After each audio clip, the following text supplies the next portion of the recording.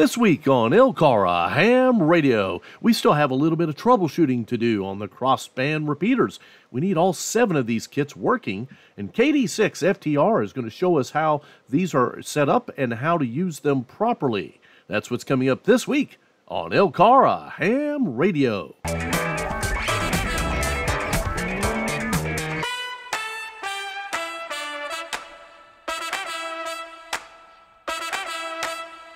So we get out the laptops yet again, and we need to program some things a little bit differently on the radios, and we are adding some frequencies like the local repeater and so forth, just so that we have those in the crossband repeaters if we need it in a pinch. And these are going to be used for other exercises and not just for the gravel rally.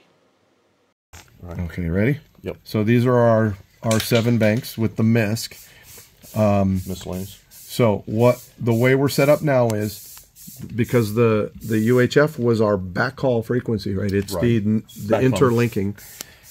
What I had done originally screwed it all up. 445-7375, and then I went here, and it wasn't 73, it was 7625 or something. Each one of them were separate. Mm-hmm. Oh, I'm gonna get high now. Yeah, me too. Anyway, so I just changed them all to be pretty much the same for each of those 7 CBRs, right, until you get to MISC CBR. So now, if we need it to be different, we can switch it. So that's what I did. Okay, that was it. And now are we ready to push? No, I already did that. Oh, you already pushed. Okay. But now I'm going to read from the 2 meter radio. Oh, now you're on the 2 meter. Yeah, I got to deal with that one. So now we're cloning from that radio. So we're just importing it in, and then we should have set this up differently so that this was turned a little better. Yeah, just turn it. Sometimes that's dangerous. Because with just the one, with the wind going, it can make the wheel up longer. And then it will move around. All right, she's done. So now we can look here and see what's in there. So we got 1 through 7 and the MISC CBR, right? So bank 1, 146535, mm-hmm. 2, 550, 650. Yep. And each one is different, so that all of them can be a separate number. Right. And then we have the same thing we did with the 440 is we have all of those. We have all of the, I think we have all of the all of the CARA designated simplex frequencies to use for crossbanding. Right. There, plus I put the repeater in there. 88 down to the bottom. 88 is in there. So if we ever needed to use it. Now, the other thing we did with it is we turned off the tone decode on the 2 meter, just to let the repeater bring it up. Now, we could turn it back on. It wouldn't be a big deal because of what we've done with the handhelds now. Just no tone squelch on the handhelds, and all of this just works. Yeah. Something else we discovered while we were testing with Steve was this TOT field here. Yeah. We had it enabled. Is it 30 seconds? Yeah. I'm keyed up talking to Steve, da da da da da da, and I hear doot doot doot, and it drops. I was like, what the heck? What just happened? Yeah. So anyway. So it looks blank now. If it's blank, is it 3 minutes or? Well, here it's just an on or off. Oh. But where do you set the amount of time? We have to go to common, I believe, and expert. And no, not there. It's under common. And then TOT lockout, I changed it to 0 here. Okay. So it's unlimited right now. Correct. Now there's a penalty. You could set this thing up so that if you make it a 3-minute timer, right, and put a penalty timeout of 30 seconds in there, so after the 3 minutes it drops and it will not come back up until that penalty. We shut all of that off. Yeah. So I hear you. Anyway, so I'm going to save this here first because I don't need to make any changes to it, but we're going to make sure. And the good thing is we have 2 files. Right. I just saved it. Now I can push it. I don't have to. It's already there. Let's just show pushing it just for the video. Ready? Clone. And right. And off it goes. And now you can see it on the radio. You pull back, you can watch both.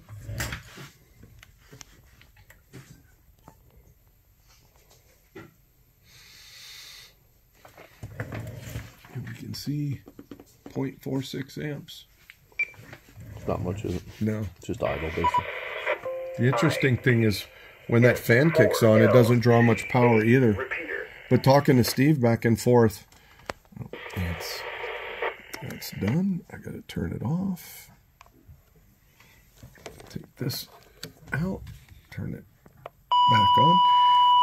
So the way this whole system is going to be, it's going to be so easy to train people how to deal with this is, we get out in the field, we hook it up to an antenna.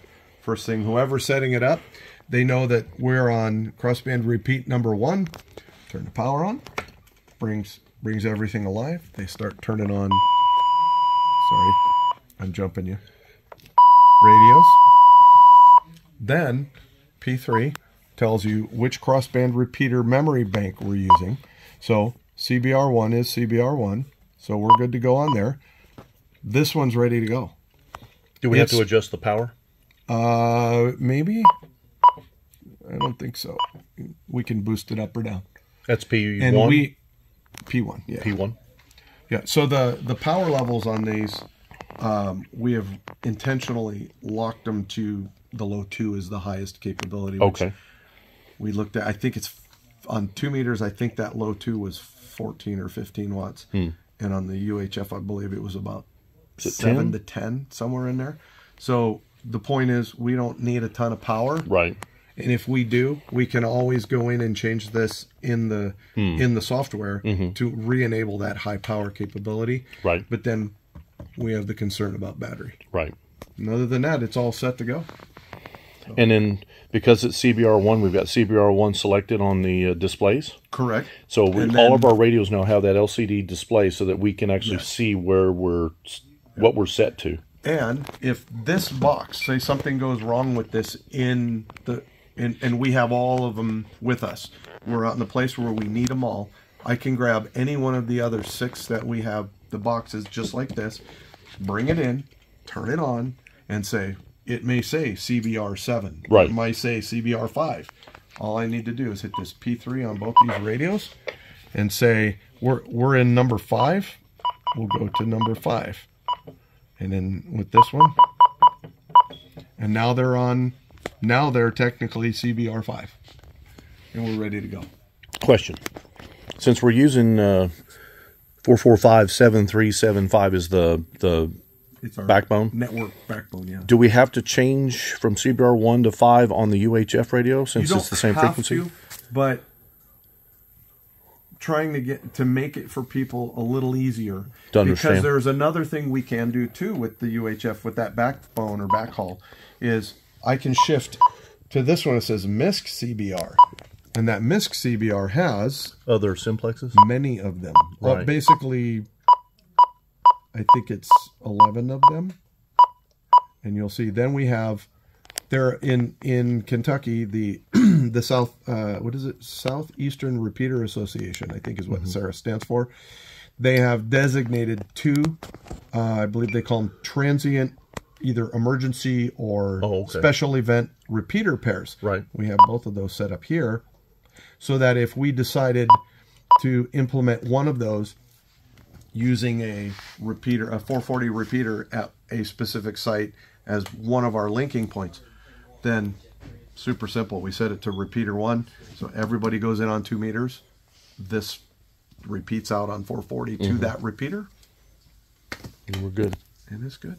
All right, so we put it back on CBR. So we'll go back to 1.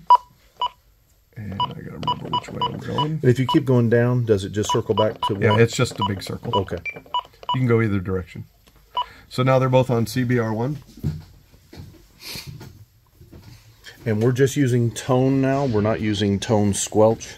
So these radios are both set up in tone and tone squelch. They're receive and transmit. That way, not just any stray key up on one of the 2 meter simplex. Right. It won't just bring up our repeater. Okay. We wanted to kind of control that. Right. But for on the handheld end or mobile radios or whatever we're using, 2 meters is our link there.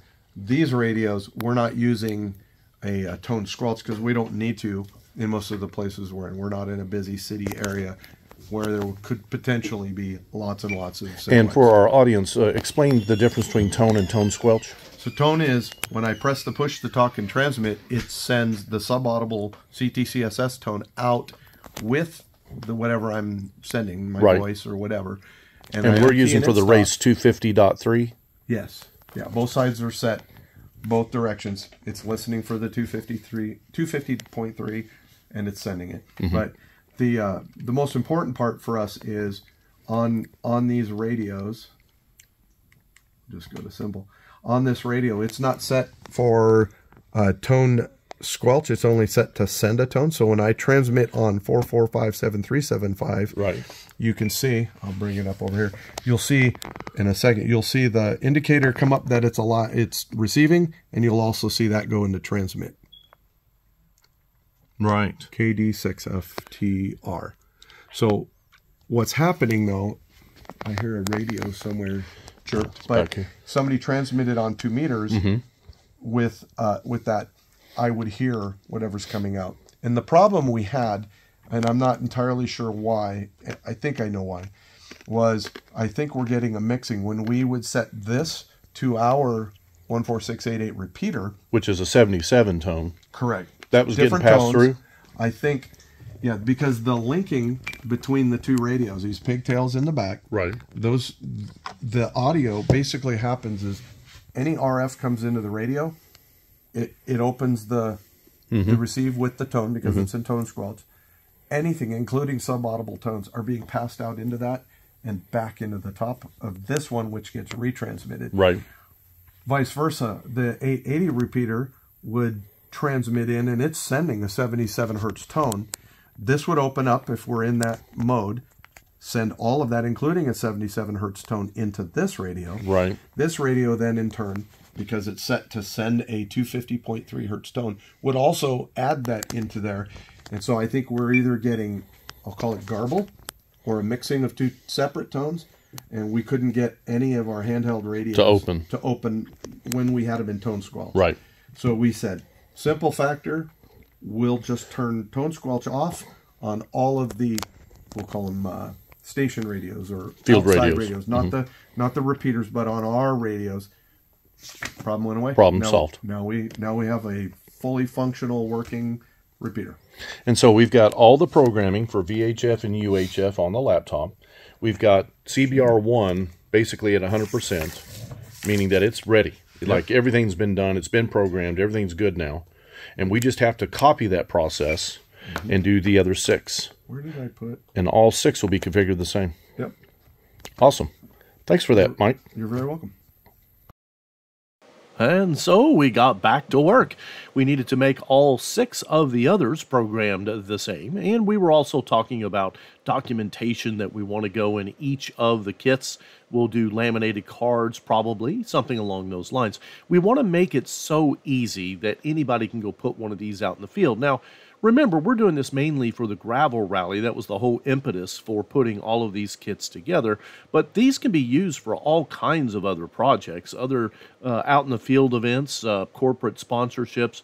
Not corporate, sorry, but just sponsorships when you do a 5K race or if you're doing some kind of a walk or what have you out in the community. And so we're going to reuse these over and over again, sometimes in pairs, sometimes maybe just one at a time. But they'll be club assets that we can use easily with good documentation, properly tested, and at least for the race, we have 7. We actually only need 6, but we'll have 7 of these in case one, for whatever reason, becomes unusable. And that's basically what we got done on this day. But I wanted to show Mike going over how to turn things on and get things programmed. And then with the documentation and training, we have on Thursdays, the 3rd Thursday of every month, we have a club event called Hands On. And we do training at Hands On. We build things at Hands On. And what we're going to do is we're going to bring one of these to the Hands On meeting. And we're going to go over with everybody, how do you set one of these up? How do you use P3 to select the correct crossband repeater frequency for that particular location, for instance, or whatever frequencies we might need. And with good training and good documentation, these crossband repeaters are really going to come in handy. Keep in mind, folks, we get a lot of comments about why are we doing this at all. And if you're joining this series kind of late, the reason is we don't have a good repeater that's reachable in all of the locations that the gravel rally is using. We're way down in these valleys and hollers, and the repeater, we'll say air quotes, the local repeater just isn't reachable. And that's why we're using these crossband repeaters to relay radio communications down in the valley up to the ridge, and then from the ridge to net control, or as they like to say for the race, clerk of the course. And that's why we're doing it this way. We have racked our brains a lot. People have asked, why don't we use HF for this? Well, because the race event folks don't use HF at all. We're lucky that many of them are technicians as far as amateur radio. And so we're not using Invis or anything like that. But this is going to work really, really well because we've already done this for 2 years now. This is not our first rodeo.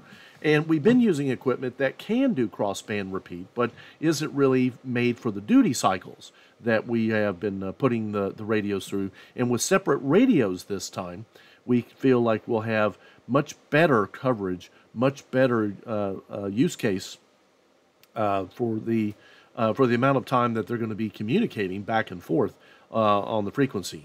So that pretty much gets us to how they're going to work, but we still had to do a little bit of troubleshooting. When we got to, I think it was CBR kit number 6, we ran into a problem again. So we noticed that when we would communicate on 2 meters, the kit here would work, but when we would communicate on the 440 frequency back the other way, it was not going through, it wasn't repeating. So we had to figure out, is it a cable problem? Is it a radio problem? We started with the cable just to see if maybe that could be it. And the great thing is Don, AC4DM, has one of these breakout boxes here that we can connect the various wires for the various cables coming out of the radios and see if we're seeing the right, receive, transmit, PTT, and all of that coming out of the radios. And I believe once we kind of played with this for a little while, I think we finally decided the UHF radio, similar to the one that Chris had in his video, the UHF radio was not transmitting correctly. So once again, we've got a UHF radio not quite working as we had hoped. So we've got a couple of radios, I believe, coming from a viewer of the program here, and we're going to incorporate those, and hopefully those will work as they're intended. Of course, AC4DM has all the documentation for the RS-232 cables and how the cables will communicate from one radio to the other. We had to check all that just to double check and make sure. In IT, we call that the OSI model layer 1, and we're checking layer 1 stuff here, physical stuff, to make sure that we haven't overlooked something. And here we have AC4DM, again, checking to see if we have the right voltage or the right continuity coming out of the radio. Folks, it's projects like this that your club can take on as well. That's why we show these videos. We want to give you and your club ideas for what you could be doing in your community. Look at what we've achieved in the last few months with these crossband repeaters that will be multifunctional, but mainly used for the McQuarrie Gravel Rally in April. But your club and many of your members can get involved and get hands-on involved and learn about their radios in ways they wouldn't be able to otherwise. Could we have purchased a repeater? Yeah, we could have. It would have been much, much more money than we have as a club. Could we put these together and learn a lot from the project? Yes, and that's what we have done. Don has created repeaters like this from these types of radios for years, and or radios very similar to these. And so why not use this as a learning opportunity for members in your club?